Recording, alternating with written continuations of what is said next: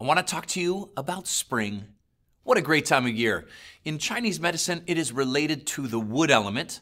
And now the wood element has some very interesting characteristics, like new growth, like abundance, vision, pioneering new trails, new paths. So if there's something that you want to start in your life, spring is a good time to do it. It brings forth this creative energy where we can solve problems, where we can elevate above what seemed to be stressful or weighing us down previously. And we can do it in a few different ways. One is really just understanding the time of year and the energy that's coming forth and utilizing it like riding a wave of energy that's around us into the desired destination. All right, let's talk a little bit more about spring and the wood element. So we have the wood element as a related element to spring. So spring and each season in Chinese medicine is related to a different element. So spring, wood element, and the wood element is related to the liver and the gallbladder as paired organs. So liver, gallbladder, paired organs. And the wood element also rules over different systems. So we have like the nervous system, for example. This would be the system that the wood element rules over. So it's important to balance the nervous system. As we know, too much stress is very harmful for your mind and your body. And so stress takes your nervous system from, let's say, relaxation, which would be parasympathetic, into sympathetic, which we call stress mode. Parasympathetic is called rest and digest, which we think of as relaxation mode. So when we can relax the nervous system, your body's going to activate healing. It's going to activate the inner healer within each of us.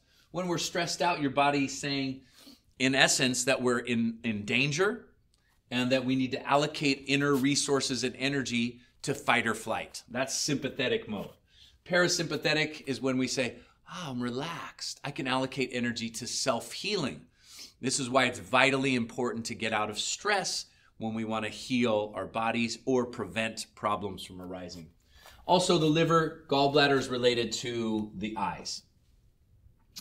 Emotionally, when we look at the emotions of the wood element, on the negative side, we're going to see stress, frustration, anger, envy, jealousy, agitation. These are all liver-related emotions.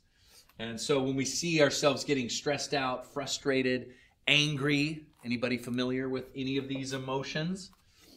It's kind of a modern life epidemic. Everybody's got too much stress because we're frustrated with the way things are. If these escalate, it leads to anger. And so some of the solutions from a Chinese medicine perspective, or the opposite, because the wood element is associated with abundance.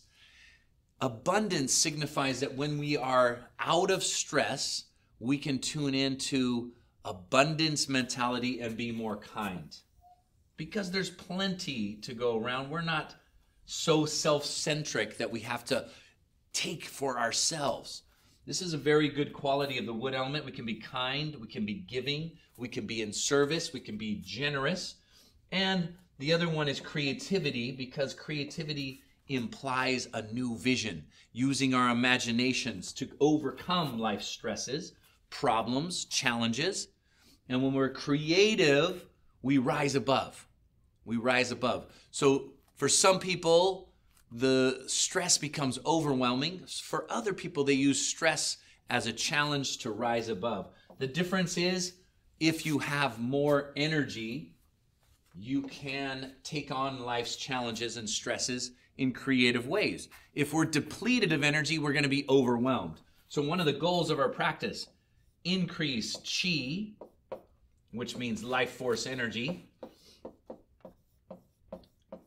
And that way we have abundance of energy to overcome life's challenging circumstances.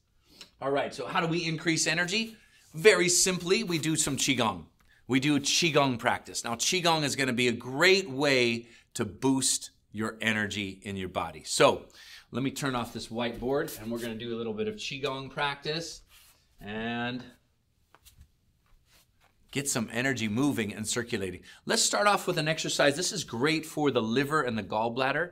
It's a cultivation of resiliency. It is called swimming dragon. And as you can see, I've taken a stance that's wider than my shoulders.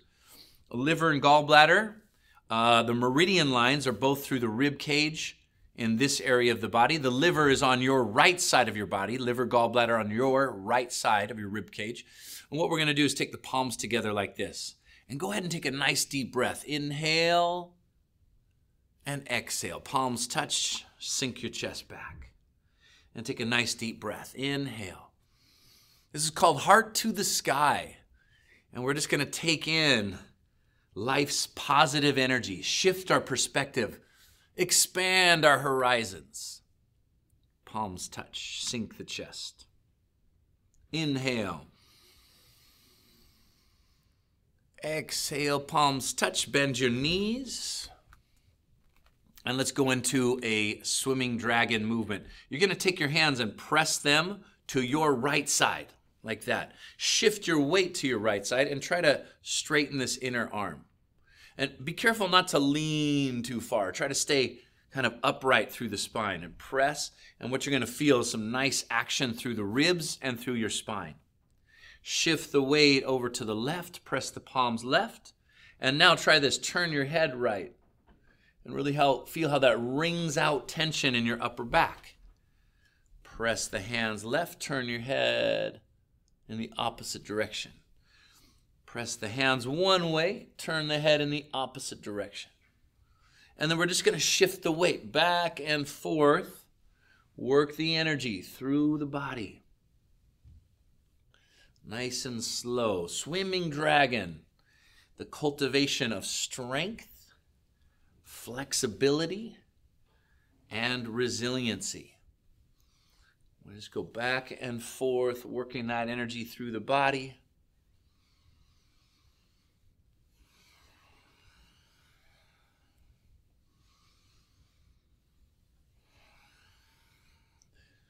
And we'll come back to the center. Walk your feet in. And after we've warmed things up and stretched things out, let's go into a nice flow for the wood element and for the liver gallbladder meridian lines. Arms around. This is called tree sways in the wind. Turn to your right side. And now inhale, float your arms all the way up to the top of the head. Come back to your center, midline. Exhale, arms go out to the sides. So arms are nice and round and turn. Inhale, float the arms up. Come back to the center. Exhale, float the arms out to the sides.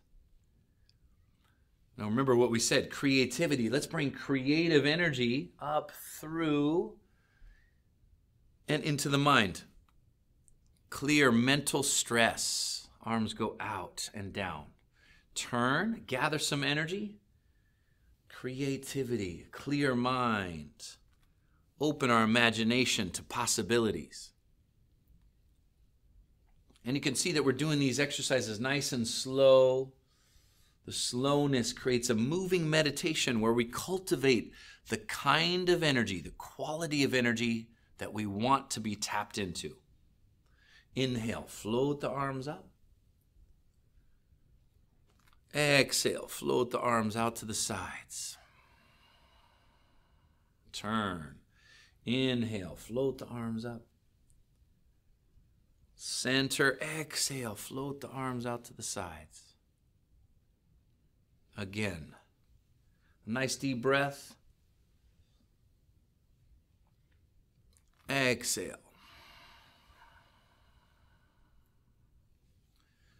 Inhale. Exhale. Again, deep breath. Float the arms out to the sides. Let's do it one more time to each side.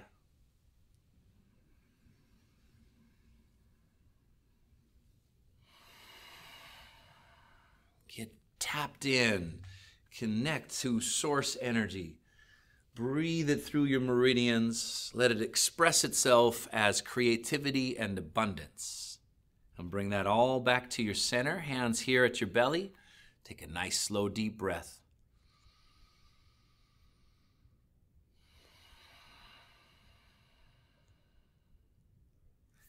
And relax.